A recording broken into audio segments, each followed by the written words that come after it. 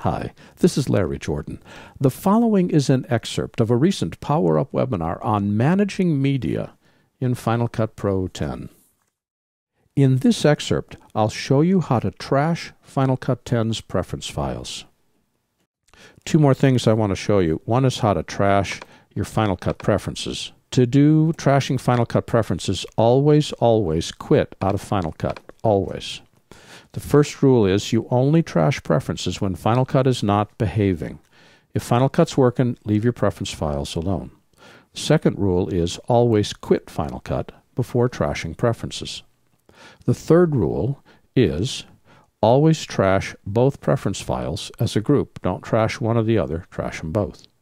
And the fourth rule is when you're done, always empty the trash. It's not enough to flag them for deletion. They need to be gone. So Final Cut is not running. Hold the Option key down, and when you hold the Option key down, a new choice appears in the Go window. It only appears when you hold the Option key down. Select the Library window, scroll down to where you see Preferences, and open up Preferences.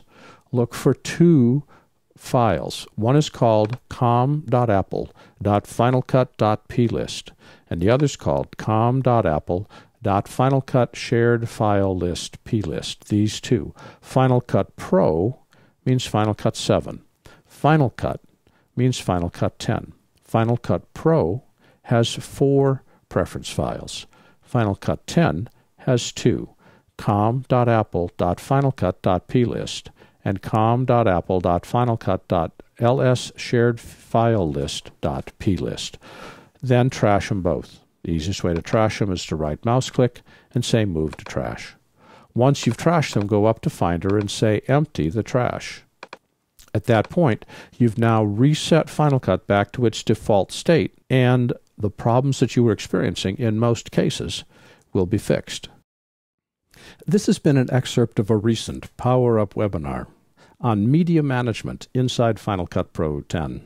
For the complete version of this online training, please visit our store at larryjordan.biz/store and look for Webinar 109.